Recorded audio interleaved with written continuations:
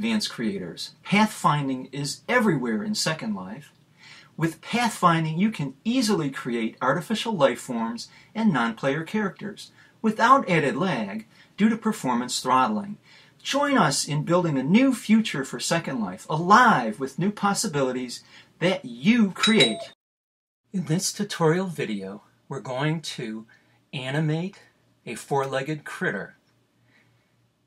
Shown here is the wolf, and we're in edit mode, so we can see the root prim is a prism, and its x-axis is pointing in the direction of motion. So now we're doing a simple test where we've put a pursue script in the wolf, and we're seeing that the wolf is moving properly in the direction that it is facing. So now we're going to stop that script by adding an LL delete character utility script and also setting the pursue script to not running. Now we add the prim animation script. This is called the super prim animation script. You can find it on Google very easily. So you escape, click your character, and you get the dialog box in the upper right. You click the name button and it tells you which channel it has assigned to you. Then you click /675 stand, return, if channel 675 was assigned. The stand button appears. We can then click record and the stand button again to capture the stand animation, which is right out of the box.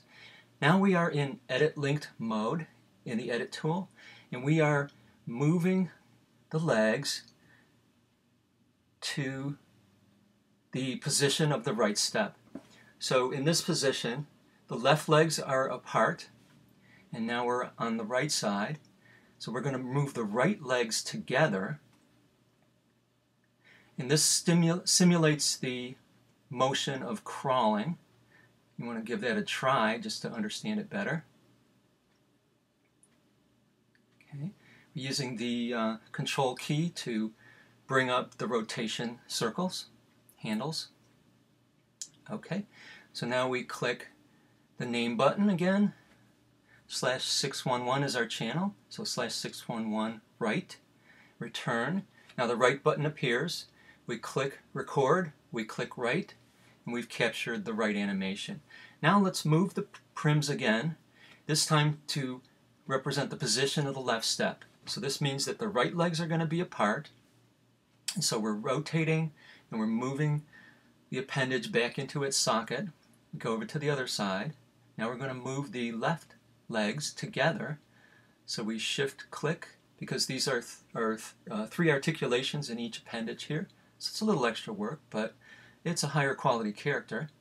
And so we click, shift click,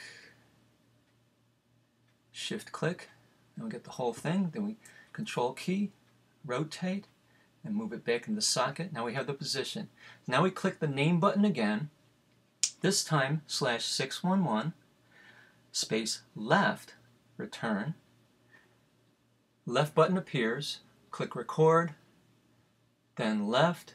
We have captured all of our animations. Now we click the note card button, which is in the middle, and it generates a set of movement positions in the local chat using LL owner say. So we create a blank note card called movement with capital M. We copy the positions. This will include the object name at the beginning of each line. Paste it into the movement note card. I'll stretch it out here, and we're going to trim it right at the beginning so that it starts out with the line that says start. And we save it, and we move it into our character, and then we have made our positions persistent. So now we can reset the scripts and everything will be working. Okay, so now we move in the walking controller script, make sure that it's running. And what this does is it sends left and right messages to our character and then stand messages when it's not moving. Now we move in a pursue script. Now we're a pathfinder that's walking. We have created an artificial life form. This technique applies to any type of critter.